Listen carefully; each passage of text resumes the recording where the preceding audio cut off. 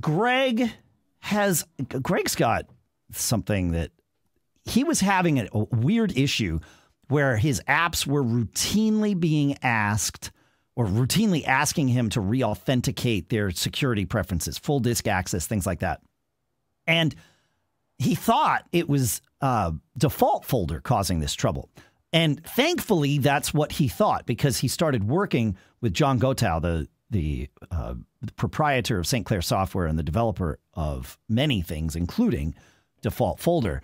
And John's a smart dude and pointed Greg in the right direction of issuing a terminal command that sort of wipes out that database. It forces you to do it for each app one more time, but when that database gets corrupted, that's often the issue, is wipe it out and let that happen again. And so he gave us the terminal command. He shared that with us.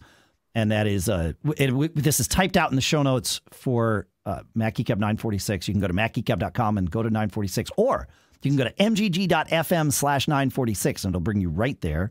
But the command, just for anybody following along, is sudo tccutil reset all, and the all evidently has to have a capital A. Who knows why? But that command is on the web. You can just go copy and paste it. You don't have to remember it. But yeah,